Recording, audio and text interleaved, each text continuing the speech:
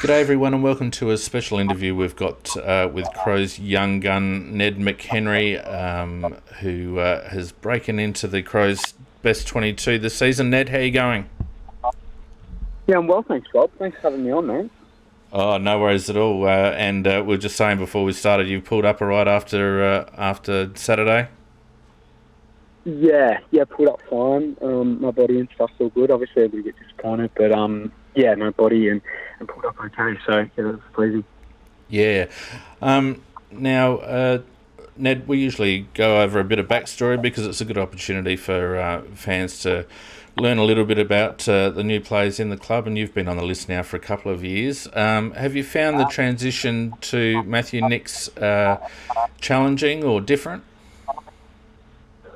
Yeah, it has been different. I wouldn't say challenging. I've really enjoyed it, and I've really enjoyed working with Nixie. He's brought a different kind of dynamic to the club, which I think everyone's really embraced quite well, and obviously he's a great guy, and he's just looking to get the best out of us as players. So I've really enjoyed it. I had 1 year under Pikey, and obviously my second year under Nixie, and yeah, both coaches were great, a little bit different, but I've really enjoyed working with Nixie. Yeah. Now, there's been plenty of stories, just going back to your junior days, plenty of stories about you running 100-kilometre jogs just for no reason at all. How accurate are those, mate? Did you sort of run off into the distance and forget to turn around when you were younger? Yeah, some of those stories certainly grow legs a little bit and get longer and longer as the story goes on. But yeah, I enjoyed running when I was a kid. It was a good challenge and a good escape, I suppose. I just enjoyed running longer distances and just going and kind of seeing how far you could get. So yeah, there is definitely some truth to a few of those stories. But as I said, some stories like that often grow legs. Yeah, like Malcolm Blight's kick growing from 60 metres to, I think it's up to about 85 metres now down at Cardinia Park. Absolutely. Yeah. And I'm a fisherman too, mate, so I'm well aware of people uploading certain catches and things like that too with fishing, so similar stuff. So you came up through the Geelong Falcons and, without being heightist, you're a shorter player in comparison to a lot of other players in the system. Can you tell me a little bit about any sort of unique challenges that you faced, given, you might not be what the current optimum AFL height is? Yeah, I haven't really thought about it too much, to be honest. Obviously, sorry. The height's something that you can't really control. So yeah, I just got to look to control the things I can control. And modern football at the moment is obviously a high pressure game. It's a high running game. So I'm fortunate that I suppose there's a few rules for players like me and players my size. And I think across the league now we're seeing some guys have real impact across the competition at my kind of height and similar roles. So yeah, obviously fortunate that this kind of day and age suits sometimes players like myself. And I reckon back in the day there would have been fewer guys like me probably playing. Oh, mate, to be honest with you, back in my day, you would have probably been a ruckman because each generation has grown about 5 centimetres. The ruckman in my team growing up was like 6'1". Can you imagine? But you're right. I mean, we've got blokes like Prestia running around now and Caleb Daniel down at Western Bulldogs. I guess it's unique about our game. Do you find that puts you in a specific role, and has that sort of led you into a specific role in your career so far? Yeah, probably in a way. I like to think I have some element of versatility with the ability to probably play kind of wing and half forward at the moment, and hopefully down the track look to play a little bit more inside in the midfield. So there's probably 3 ways that I look to try and play and try and add an option to. But yeah, I mean, there's certainly an element at a certain size, different kind of niches and roles to suit that. Just like we need tall guys, as you say, playing in the ruck and playing in key position roles, we also need small guys playing in different roles. So yeah, as I said, I think the modern game's kind of adapted, hasn't it? So now there's different 100%. Kind of sizes and so. Yeah. And look, your strengths are clearly your aerobic endurance, your attack at the ball in the contest, your tackling has been fantastic to watch. those sort of things bring some good defensive pressure to the mix.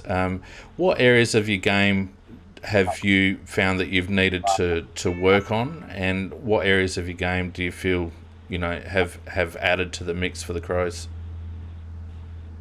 Yeah, so in terms of working on it, there's plenty of things that I'm obviously looking to try and get better at. My disposal is a big one, so just being clean and efficient with the ball is important at AFL level. Most players are really clean, and especially at my size, it's crucial that I'm clean and efficient. So that's something I'm looking to get better at and try and do, obviously, at AFL level. And then as well, to be honest, my body is something that I've had to really kind of work on and get to a state where, I'm not breaking down and I can, train at the level and train consistently and play without having kind of injury issues, which is going to help me back a little bit in my first couple of years. So, getting my body to a position where I can train and then work on those things that I'm looking to work on. Yeah, have you found it a bit of a step up from junior level to? I mean, obviously it is, but that step up, even though you're a bit of an endurance beast, it's a different thing altogether to train specifically to play AFL football, isn't it? Yeah, absolutely it is, and it's had its challenges. I think for a lot of guys, talking to them, guys in kind of the sixth and seventh years now, they say in their first couple of years it was a bit of a challenge transitioning because we get up, almost every day and train and gym and do all kinds of things. So, yeah. But they've been really good to me in kind of just, making sure that I just breathe and make sure everything's okay in terms of that. Yeah, they had some struggles too in their first couple of years, and the key is just working really diligently and making sure you get your body in a position where it's ready to then train and play, and that gives you a good position to kind of get better at the things you want to get better at and play, because you're not going to improve if you're not out on the track really and you're not playing games. Yeah, 100%. Now, we had Harry on a couple of weeks ago, and we were talking to him about the vibe around the club.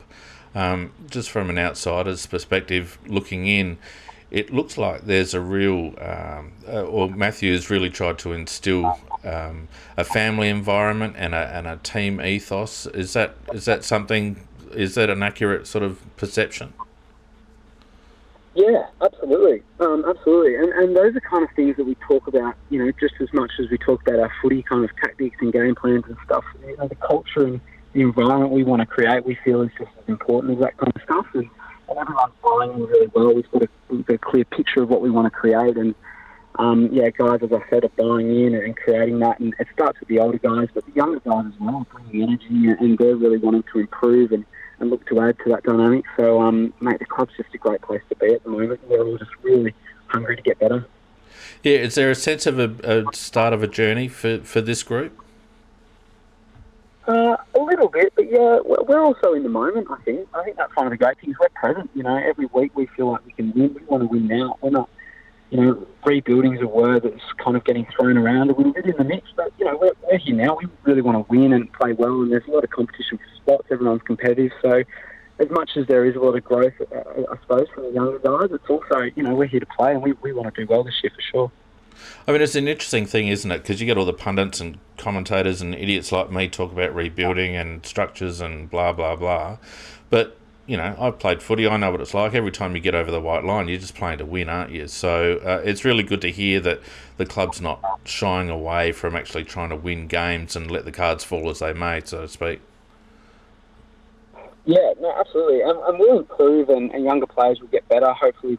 Players like me and other young guys, we'll get better doing that. We want to go out and win games of footy and play really well as a group. We want to play our role and support each other, and that's what's going to help us improve. And I think, this year that's what we're setting out to do. We're not here just to, to rebuild as such. I suppose that's kind of the language around some of the commentary at the club at the moment, going through a different phase. But we've got some older guys who are, really good players and really good leaders of this footy club, and they're trying to pull us along as young guys, and it's just great to be a part of it at the moment. Yeah, I'd really like you to do me a favour and have a look in Tex's bag and see what sort of diet he's on or what he's doing, because he's in the form of his life at the moment. And I want some of what he's having. Yeah, mate, he's just a star. We need to see what packed lunch he's eating, because I want some of those as well. We'll share it around. I don't know what he's having, but to be honest, like, his pre-seasons and stuff, ever since I've come to the club, I've just been so impressed. I mean, the guy is just a gun. He's a gun. So it's good to see him start the year off really well and just going to support him and hopefully play our roles in the forward and just be a good mix down there. Yeah. Hey, not only have you had Matthew Nix come in to replace Don, but you've also had an influx of new line coaches and assistant coaches this year. Have you noticed much difference in terms of the way that the team is structuring up game day wise and it's like new tactics? You don't have to be specific, but has there been a lot of change in that regard? There's been some changes. There's been some things that we've kept similar as well. I think it's like every year we're looking to improve all the time and adjust things and get the best out of our group. Work out what kind of group we have and how we can best employ that to play well and do well and support one another. So yeah, there's been some changes, but nothing certainly crazy. We've just adjusted some things, and those coaches that have come in have just been fantastic. I've loved working with all of them. Yeah. Hey, and when we spoke to Harry, the new standing on the mark rule wasn't in yet. I don't even think Stephen Hocking had thought about it then. How has that impact, from a player's perspective, how has that impacted you on game day, apart from just remembering to be a statue? How has it changed tactics? And it looks from the outside as if it's changed the game completely. Is that how it feels? It does feel like the game is moving a little bit more kind of offensively, isn't it? And there's higher scoring games. So yeah. From an AFL perspective, I think they'd probably be looking at it and say, so far it's been a good kind of introduction. But yeah, I mean, I'm not sure really. I think as players, it's been something we've had to kind of consider and think about, and it has been a bit of an adjustment. But when you're playing, you're just kind of out there just thinking about your role more so than maybe what it looks like as a viewer. But I definitely think it has improved scoring, and from a fan's perspective and watching games, I mean, I'm not sure what kind of games you enjoy watching, but I suppose it has helped teams score, so I suppose it could be a positive there. Yeah, I mean, not to touch on the game versus Sydney too much, but it seems to me that at times, if you lose your shape a bit, other clubs can just make it very, very difficult to get the ball back off them. Have you found like defensive running to have increased to try and, not so much clog up space, but these days you almost have to man up now, don't you? Yeah, in some ways, a lot of teams, all teams will play a certain kind of team defence style, but they'll try and employ. So we're similar. Obviously, we have a style that we want to do. So the man on the mark has changed a few things, but I suppose it's just something we'll have to adjust to and keep getting better at and work out ways that we can make it suit us. Because, as you say, it certainly has changed a few things. Yeah. Now, I don't want to be too much focused on this, but you are known to like a bit of chirp. Would that be a fair statement? I'm not sure. It depends who you're talking to, I suppose. I like talking and I talk to people, but yeah, not crazy. Sure. Can you tell me what the best sledge is that you've received? Rather not given out, because I don't want to go down there. But have you received a really good sledge where you're going, yeah, all right, I'll pay that one? Yeah, I mean, there's plenty of decent ones. There's some older guys that always kind of get into you and tell you to kind of speak when spoken to, and they're younger, so and that kind of stuff. And yeah, it's been interesting dynamic out there. I suppose AFL is no different really to any other football. Players cool and there's a bit of sledging and stuff that goes on, but I actually can't recall anything that's been too crazy. There's plenty of explicit and stuff I probably could have through. Yeah, it's more so just older players, I think, trying to tell you to pull your head in a little bit. Put you back in your spot. Look, mate, yeah. Now, you've got VB now as sort of midfield coach, and I guess you've spent a bit of time with him and also James Riley. Is there anyone at the club specifically that you look at or that has sort of served as a bit of a mentor for you down there? Yeah, those two guys are fantastic, and obviously coming in as newer kind of line coaches, they've been amazing at introducing a few new things and really supporting us and helping us with young players working on our craft. But as I said, we've got some older guys as well at the club, older guys that take a lot of young players under their wing and such, and constantly looking at vision and helping out, and phone calls constantly, and just guys that are just constantly looking to make you a better player and help you improve. Guys like Tom Lynch and players like that, especially Lynchy. I mean, he's just fantastic. He's always looking to make you better, and he's someone who's obviously worked with me a little bit playing a little bit of forward and trying to help me with that. So, it's funny because from the outside, we view Lynchy as a bit of a larrikin and enjoys a bit of a laugh and doesn't mind a bit of chirp himself. But every time I speak to a player, Tom Lynch's name comes up as a leader. He clearly is, a leader around the place. He has a massive impact on this footy club. And talking about what Nixie is trying to create and has created in terms of an environment where we put each other first, we prioritise others. It is a family feel down here, and he's someone who just drives that so well. And you see him just act that way every day. He just puts people before himself and constantly looking to help others and make each other better. So, yeah, he's someone who drives that. And as a younger player, it's just hard not to, feel as that's infectious and try and follow suit. Yeah. Now, the last bloke who was any good, who came from Geelong, is now the king of Geelong. We just want to make sure that you stick around. Have you got an Adelaide girlfriend, or you got ties in Adelaide, or, are we going to see you go back and surf down at Torquay and walk around the main street of Geelong at some stage? Yeah. Obviously, talking about Paddy Dangerfield, he's a great fella, Paddy. He loves his fishing and loves his boating too. So I'm massively into my fishing. I've got a North Bank boat, which Paddy has one as well, actually. So I know Paddy, and he gets out in that out his own. But mate, I'm so happy and settled in Adelaide at the moment. And I know that's a cliche thing to say, and you hear that in the news and the media all the time. But I really am pretty settled here. I've got a lot going on here, and as I said, I like getting out in the boat and doing some fishing and stuff. So.